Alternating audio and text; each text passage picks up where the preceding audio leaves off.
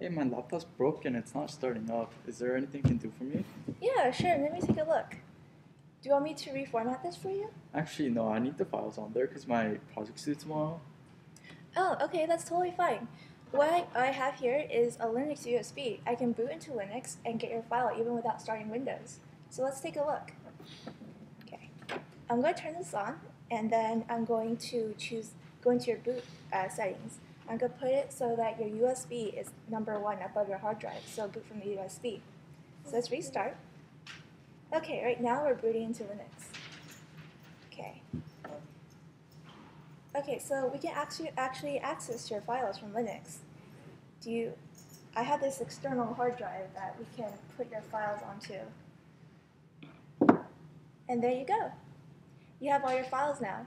I can reformat your computer without damaging any of your without damaging any of your files. Okay.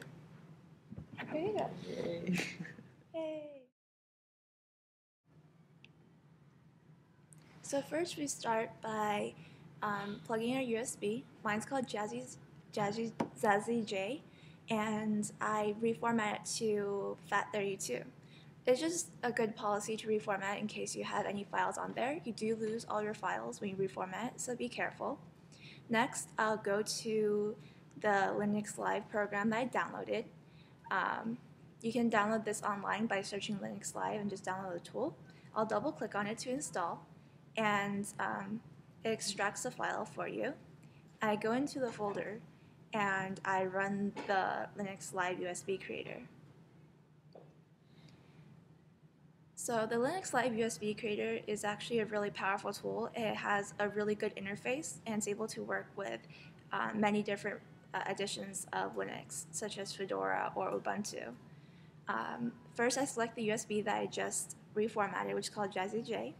With this program, you can actually install Linux, have a Linux ISO either on a CD or on a place on your hard drive. In my case, I already downloaded it from online. So if you didn't have it, you can actually have the option of the program downloading online for you. And there's several different editions you can choose from. So right now, it's actually making it so that it's reading the file and making sure it's the right one, and so that we can put it onto your USB. And this will be the version that your USB will use.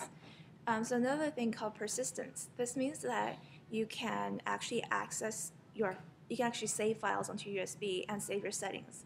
So it won't be a new thing each time. Once you save your settings, persistence allows you to continue using the settings. I choose to not enable launching Linux Live in Windows. That's more of a thing that you can run Linux as a virtual machine on your Windows, which I generally don't use because I prefer something like a dual boot. And with this USB, you can do a lot of cool things with it. Hey, thank you for fixing my laptop last time. Actually, I'm interested more of how the program works. Yeah, sure. So what I have is a bootable USB with Linux on it that I used Linux Live to create. What you can do with a bootable USB is you can plug it in, and on this USB, there's actually persistence mode, which means that you can actually save files and data and all your settings on the USB itself. So you have a portable Linux no matter which computer you go to.